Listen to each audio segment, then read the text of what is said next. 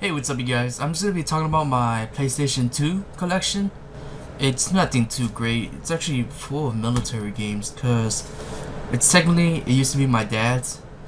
Me and him used to play a lot of PS2 games. Surprisingly, son and dad, father and son.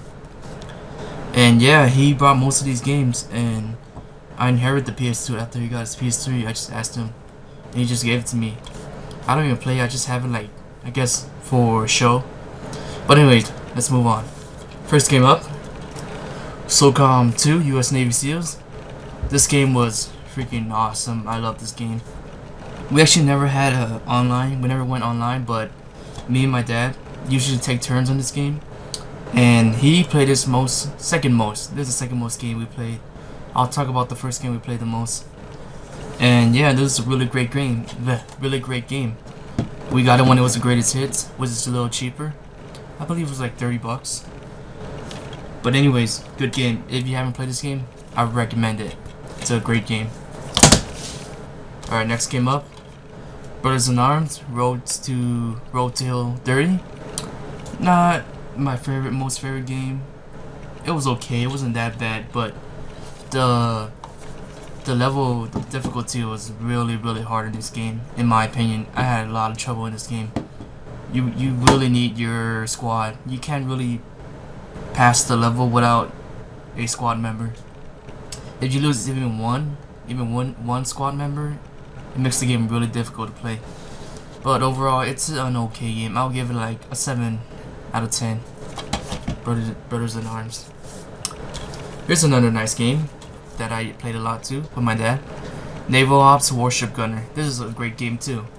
It's the first in the series. We never got the second one. I heard the second one was about the same thing, but a whole bunch of more bosses basically.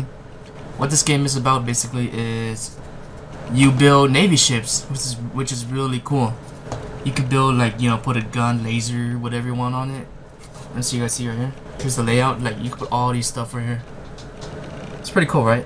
Check it out. You put all these turrets.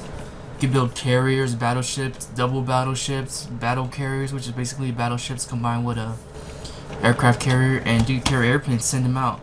You even send out your little UFOs. They're just really cool.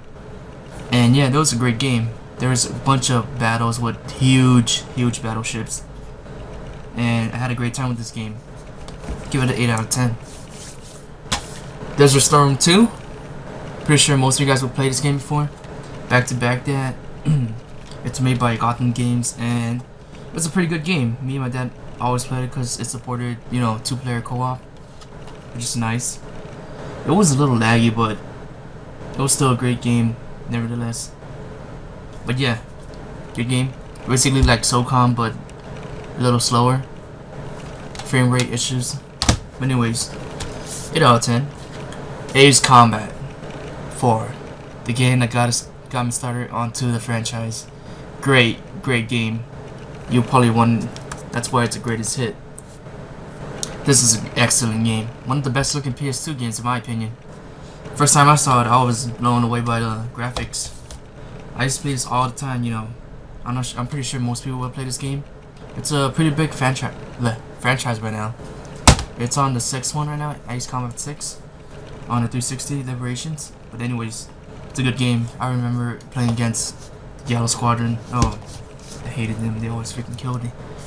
Here's the game that me and my dad played the most out of our PS2 collection, and it was actually the first game I ever played on the PlayStation 2. First time I came to his house and I saw that he introduced me to this game. I was like, wow, this game is freaking awesome. And it was when the PS2 was barely launching too. Anyway, it's called Dynasty Wars 3. Pretty sure most people have heard of it, maybe not, but Koei went apeshit with the franchise, just started throwing out a whole bunch of series after the third one. In my opinion, this is the best one. Next one is Dynasty Wars 4. Everything else after that was crap, in my opinion. What this game is basically, it's a hack and slash game. You basically have a whole bunch of characters to choose from right here. My favorite was Mad Cow because he had a spear and he was quick. And it's based on Chinese history. The Shu, the Wei, the 3 dynasties, the Shu, Wei, and Wu. I doubt it's historically accurate, but it's a fun game if you like hack and slash, and boosting the stats of your characters, I recommend this game. It's really good. Anything after 3 and 4 was crappy. It just died. We even got Dynasty Warriors 6 on the PS3, which is horrible, horrible, horrible. I don't know what were they thinking. Game looks even worse.